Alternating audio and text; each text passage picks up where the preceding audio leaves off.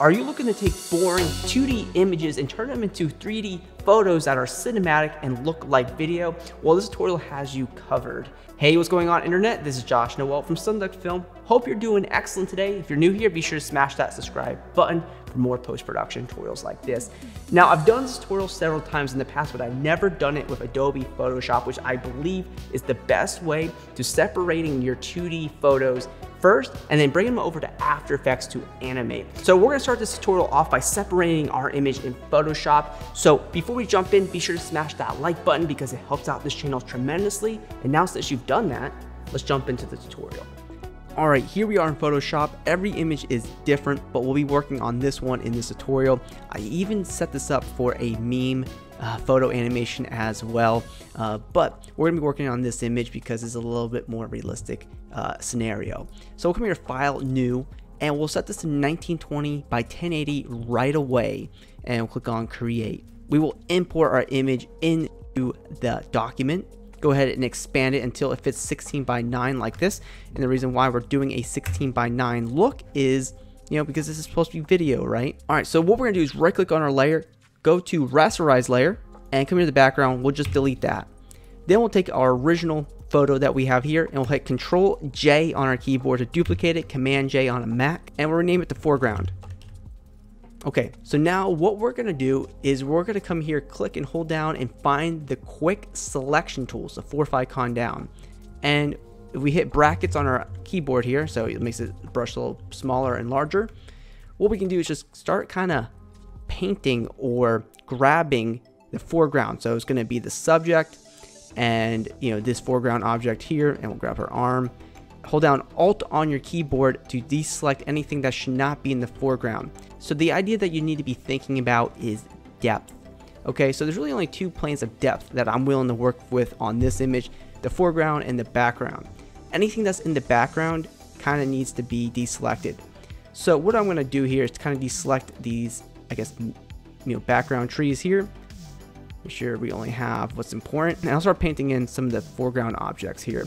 Okay, so by no means this has to be perfect. We'll paint some of this back in here in a second, but when you have a rough mask of this ready to go, we'll come here to Select and Mask, and we'll set the feather to like 1.5 to 2, click OK.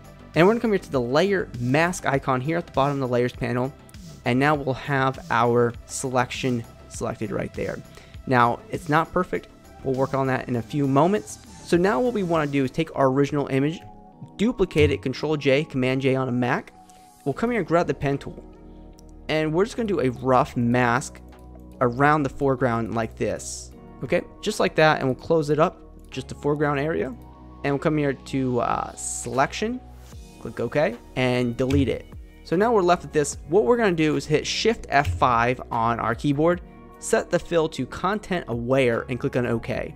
And this will do a really rough job of just filling in this transparency with the pixels around it. So it looks terrible, but that's okay. We just need to have something there. So when we rotate this 3D space, there's just something there that we can slightly see. Depending on what you're working with, you might need to be a little bit more perfect, but we'll talk about some techniques there that can help you. So now what we want to do is we'll see that we have this cut here. Very easy to fix. Just grab the spot healing brush tool and just paint around that cut. And you see it goes away, and we'll just go ahead and quickly brush that out. Okay, so I'll go ahead and turn my foreground back on, and you'll notice if actually we look at the original that we're missing some of that foreground detail, and some of that background looks a little bit muddy. So we can quickly fix some of this. We'll grab our foreground layer mask. We'll come here to the brush tool. Make sure that this is set to white, the color here, and we can start painting in what we accidentally cut off, and we'll just kind of paint around the edges like this. So I'm happy with this image, and just to show you real quick, you can create multiple depth layer here. So you'll see that I cut out 2 different depth layer there, and then we have the background, because meme girl 1 is the foreground, meme couple here is the midground, and then we have the actual background. So you can have multiple layers of depth. It's completely up to you.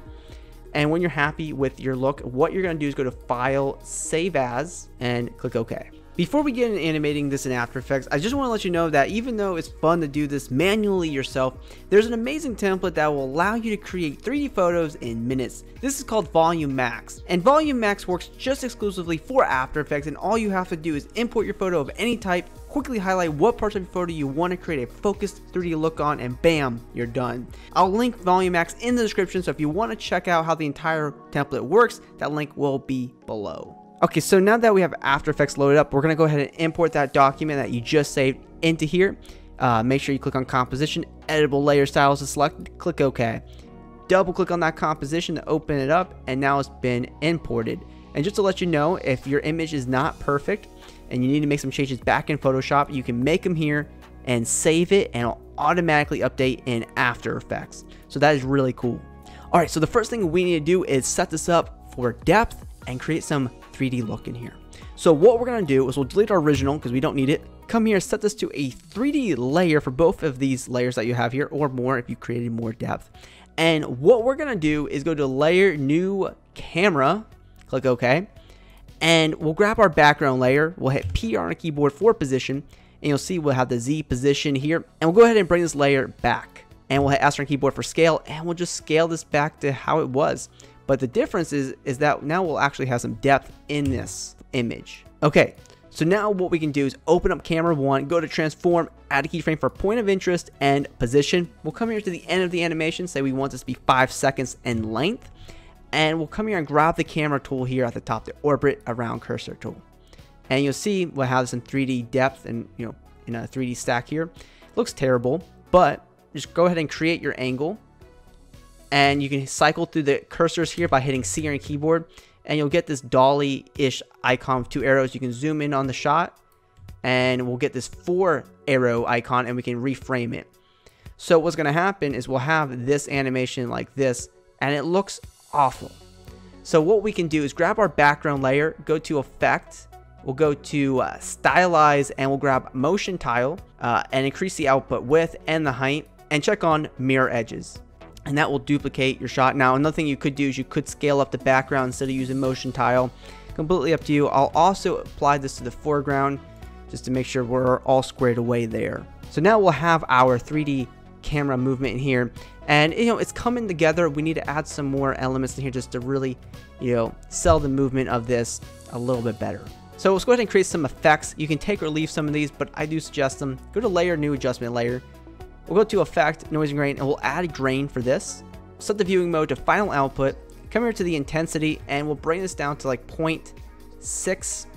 And we'll come here to the size, and we'll bring this down to like 0.2. And this will add actual grain to your shot. And, it's completely up to you how much you want to use. But I do suggest adding this because an actual video has noise to it, or film had grain to it. And I just think it's missing it without every pixel moving. So then we'll go ahead and create another adjustment layer. We'll go to Effect, Distort, and we're going to grab Optics Compensation. Come here to the beginning of the timeline, and we'll add a keyframe for field of view. Check on Reverse Lens Distortion. Come here to the end of the animation, and we'll go ahead and increase this up to like 50 to 60. Don't go over the top, but this will kind of help warp into this shot a little bit. It's going to be very subtle, but it helps. Then let's create one more adjustment layer. Call it Blur, and we'll go to Effect, Blur Sharpen, and we'll grab Camera Lens Blur. Go to the beginning of the timeline, set the blur radius to 10, add a keyframe for it, of course, and check on Repeat Edge Pixels.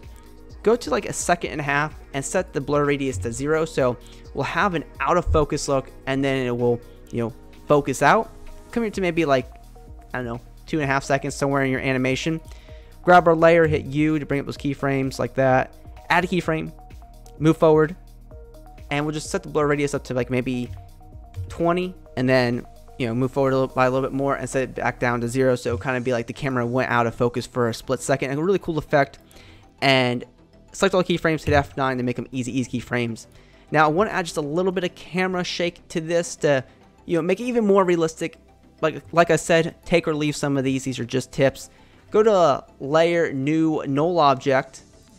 We'll grab our camera layer, parent it to the null. We'll make it a 3D null object by clicking that 3D icon. Hit P on your keyboard for position. Alt click the stopwatch and type in wiggle. Open parenthesis 0.8 comma, we'll do like 30. All right.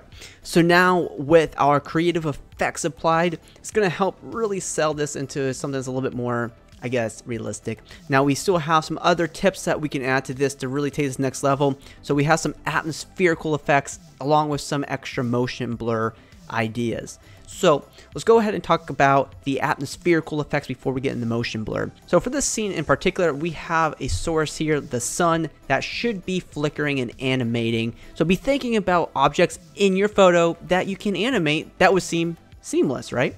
So what we're going to do, let's go to layer, new, solid, we'll call it flare. So what we can do is identify a light source, go to effect, generate lens flare, and we'll toggle switch modes, set the blend mode to screen, and we'll just move our lens flare where the sun actually is, and make sure that this is a 3D layer, and we'll just put it underneath our creative effects. Come here to flare brightness, we'll just do a wiggle, open parenthesis, 2,50, close parenthesis, like that, and this will move with our scene and also flicker. And specifically from our Motion Graphics Professionals pack, we have some lens flares in here, light leaks, and even particles that you can use, and along with 1,000 other templates in this pack that you can use to help you on any project that you're working on, including really cool promo videos and things like that. But from this pack, I'm going to go ahead and add some elements. I will give you these elements that I'm using for absolutely free. It's going to be a light leak and particles, so be thinking about some third-party elements that you can use as atmospherical effects inside your scene. So now with these extra atmospherical effects here, it does add increased movement to our scene. However, my biggest problem that I have is the motion blur. And I want to say that the basic motion blur that you should have on is not enough for my taste. I really want to sell the movement. So what I'm going to do is create another adjustment layer, and we're going to go to effect, time, and we're going to grab CC force motion blur.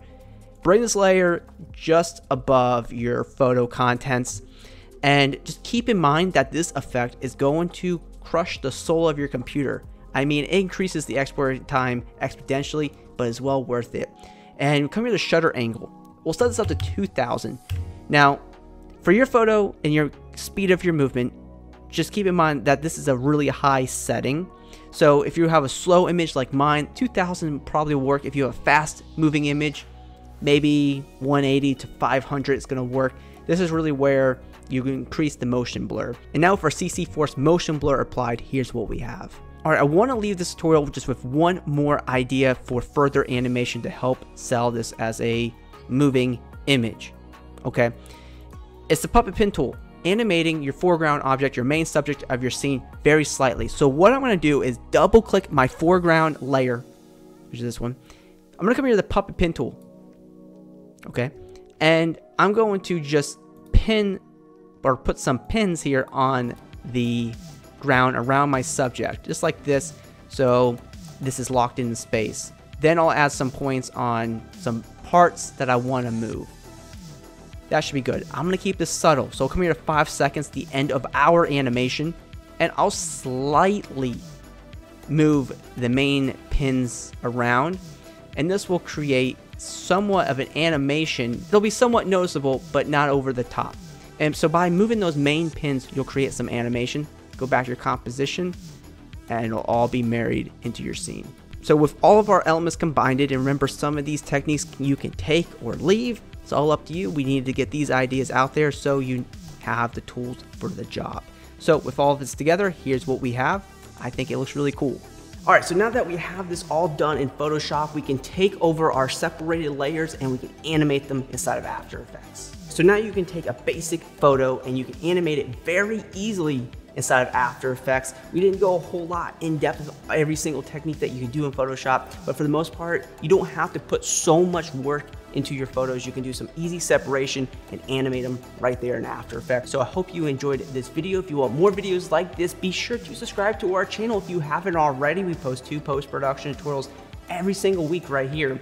You can also hit us up on Instagram. We have tutorials on there as well. And always, be creative.